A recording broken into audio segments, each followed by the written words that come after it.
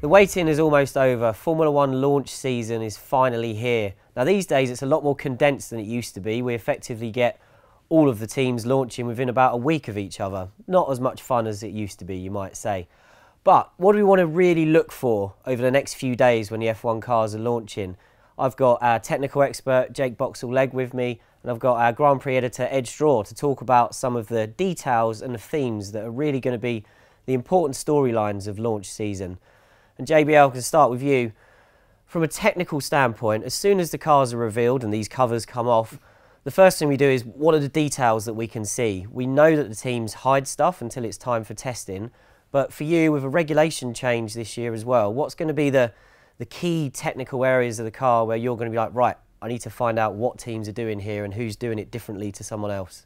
The big one this year, it's going to be front wings, first and foremost. So as soon as those covers come off, I'm going to be having a little peek, trying to see as much as I possibly can, because it's such a big area that's changed this year, especially with regards to directing flow around the car. These teams need to regain a lot of downforce that they'd have lost from being able to do that further down the car. So it's going to be interesting to see how they've managed to counter that, what they've done with the front wing. The envelope for design is very, very small this year. The end plate's very prescribed in their design. What they can do with the elements is very, very restricted as well. So it's going to be looking at perhaps the inboard section of the wing as well, just as the neutral section in the middle end, what they do there to try and drive a vortex through past the suspension components and around the tyre, and what they can do with the shape of the wing in order to perhaps claw back a little bit of the outwash that they'd have lost.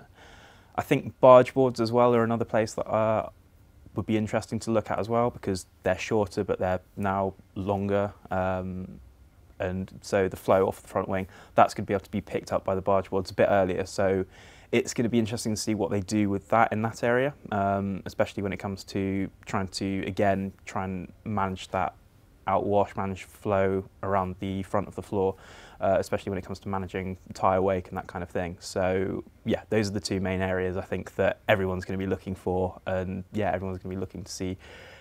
There might be a few other areas where teams can claw back a bit of an advantage, but I think those are the two main ones. Given that there you focused on areas right at the front of the car, and as you said, a lot of the functions they provide are to condition the air for the rest of the car. So while we've previously discussed and focused on the details of the exact bits that are changing on the cars, could they actually have an effect on the design of some of the other areas where the regulations haven't changed, just because the way those parts of the car are receiving air flow down the car could change? Yeah, definitely. Again, it's how the flow is being picked up by the front wings, by the barge boards. That will change for this year. Teams are going to have to look at different ways of, again, clawing back that downforce, and so that might come further down the car. Teams might reshape the barge board area or the side pod winglets or the side pods themselves, just to be able to pick up air sooner or in a manner that matches what flow patterns they're getting in their CFD and their wind tunnel testing. So that's all going to have, it's all going to have like a knock-on effect. It's like a relay. It starts with the front, and then a part after that picks it up, and then side pods and that bodywork area picks it up, and then it eventually gravitates towards the rear wing. So the teams are going to have to create a holistic package that works all together. And so if they come up with perhaps strange side pod designs or an interesting engine cover or something like that, then they'll have to do so. Ed, it's not all just about the technical detail. JBL wishes it was. It'd be fine for him. We know that there's a lot of interest, and there's always interest in the liveries of the cars. You could argue they don't change that much anymore, and not as much as they used to, simply because there's not as many sponsors coming in and out of the sport as we used to have that dictate colour scheme changes. But there's a chance this year we're going to have a few teams changing their colour schemes, potentially significantly. We've already seen the Haas. They've got a new livery for this year. Where else should we perhaps be looking on the grid for some different colours this year? Well, the obvious one is the team that's lost its title sponsor, Williams. Martini, that 5-year deal's ended, so we're not quite sure what Williams are going to go with. I doubt if it'll be dramatically different, but who knows? It's always interesting. A team wants to keep that underlying identity, but they've got a bit more freedom to do something with it. So yeah, that'll be interesting. Mercedes, of course, released that little teaser, a shot of the front wing with a kind of camouflage livery on it. I don't think that's going to be their real livery, but it's very possible they might use some of that camouflage for the initial shakedown before testing. And it's perhaps not a coincidence that it's the front wing, because that's the most interesting area that teams might want to see. Perhaps they want to cover something up on it. I don't know. You never know, because sometimes it's just quite a good way to get a little bit of attention. Remember, Red Bull in 2015, they actually tested with that camouflage, the black and white camouflage livery, and they did launch. Well, their initial reveal last year was with a slightly milder camouflage, a kind of blue and black thing. So that'd be interesting to see what Mercedes have got. And of course, we've got Racing Point, the old Force India team, which is trying to create a new identity. So it'll be interesting to see how far they deviate and what design cues they try and put into it. Most of the teams are going to look relatively familiar, but there's a few little potential areas of interest there where we'll see some variations on the theme. And you never know, sometimes teams do surprise us. They take a slightly different approach to the same theme. I think everybody does like different liveries, because while ultimately it's just paint on a car, isn't it? It is interesting, and we all remember great unusual liveries of the past, and it's nice when things change, because it's so rare when cars change nowadays. Yeah, we're looking forward to that, definitely. But let's talk a little more seriously about the teams that perhaps we want to see something from the moment the covers come off the car. Who needs to make a statement with the launch of their cars? We know, obviously, the big teams are under pressure always. So Ferrari, Mercedes and Red Bull, it's going to be fascinating to see what they've got. But the expectation on them is huge anyway. Looking around the rest of the grid, who do you think needs to really be showing something, before the car's even turned a wheel? Renault's a big one.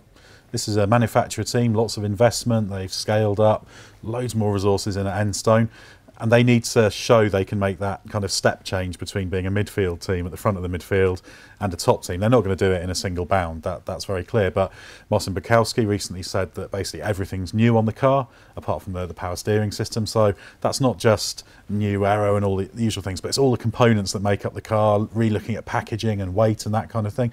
And hopefully the idea is that'll unlock a higher level of performance, because you've got more potential to move things around for packaging, etc. And I think Renault, chances are still going to be fourth this year. They're going to be behind the big three, but they need to do the same as last year and finish fourth, but they need to finish a much better fourth. This is a step in the journey for Renault. They're not going to join the big three unless perhaps the big three do something bad and go slightly the wrong way, which is unlikely. But they need to make a big stride. They need to be looking in their mirror at the rest rather than fighting them off, so they can go after the top teams.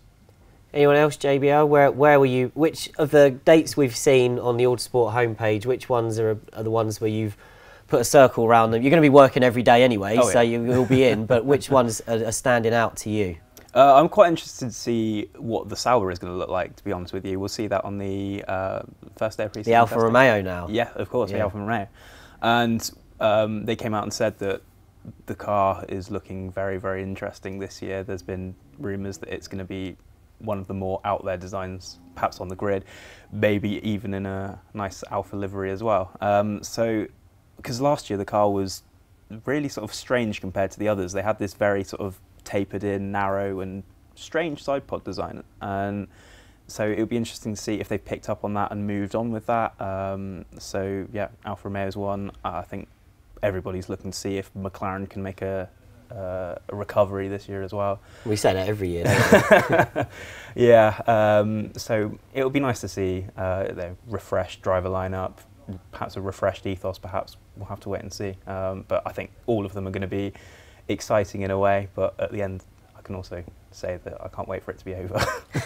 It's a good point, the Alfa. I should have mentioned that earlier in terms of the look, because I don't know about everyone else, but I want to see that really looking very Alfa Romeo. It was quite Alfa Romeo-y with the red and the Alfa stuff on the engine cover. But you want to look at it and say that's an Alfa Romeo. I think that's really important to it looking like a works team, isn't it? You want to look at it and say that's red, that's an Alfa Romeo, not just a bit of an Alfa Romeo. Yeah, agreed.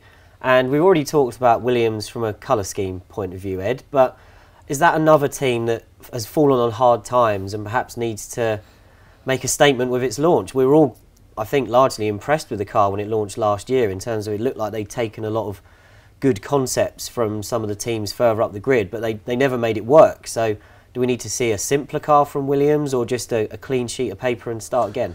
I think it's going to be very difficult to judge anything from the Williams. Yes, if it's simpler, we can say, well, they've tried to scale it back and be a little bit less aggressive with it. But the whole problem was, everything they did looked superficially right and had that high level of complexity, but they didn't have the processes and the research and design capacity to really underpin that. So if they have a car that looks right and is very complex and that kind of thing, it'd be the same thing. You say, well, it looks right. We won't know till it runs because it's got to all work together. If it's simpler, you'd maybe say, well, they've decided to take that step back. But again, even if you're going simpler, you've still got to understand it. And even if it's easier to understand, doesn't mean it's easy. So I think Williams, we have to really reserve judgment. So I mean, it's quite clear quite early in testing last year that they had a real stability problem. So I think we have to wait till we get to Barcelona and see that car on track to see at least if they've got a nice, sensible package that they can work with. The thing they need is a car that just works and they understand. And the overall pace, it's important, but that's almost secondary. Even if they had a car that was slightly quicker but that was a bit all over the place, that would be a worry. Williams needs to know what they're doing, why things are working, why things aren't working, so they can actually realistically move forward.